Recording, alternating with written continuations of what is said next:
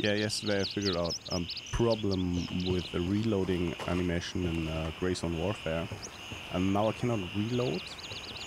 Regardless what I do, what you can do, however, is you can swap the weapon into your inventory, and then you click on reload, and then you swap the weapon back, which is obviously a difficult thing to do in a battle. Another workaround that I found was to just switch to the Glock or to the pistol. Then you reload the pistol,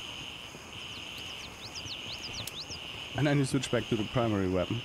And if you then try to reload, it works. Yeah, it's really that simple. I think it's gonna get patched soon, but in case you have that problem, here is the solution. Okay, that's about it. Take care, like and subscribe, and see you in Grayzone Warfare. Bye bye.